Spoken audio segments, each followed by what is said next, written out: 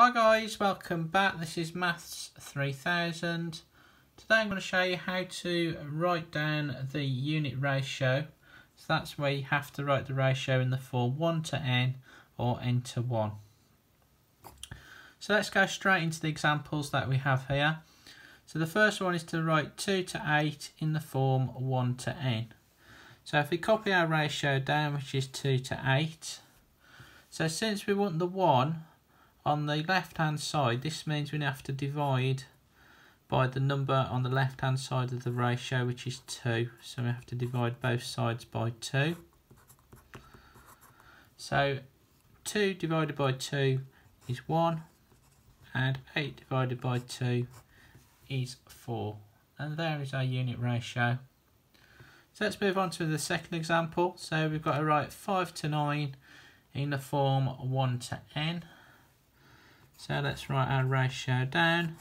So again, we want the 1 on the left hand side of the ratio. So we divide by this number on the left hand side, which is 5.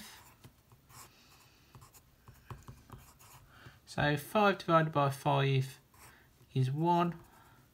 And 9 divided by 5 is 1.8. If you don't have your calculator, you can leave your answer as an improper fraction as 9/5. Let's move on to example 3.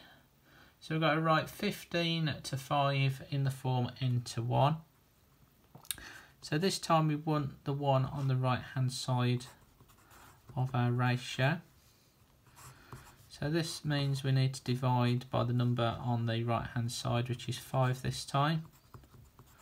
So 15 divided by 5 is 3.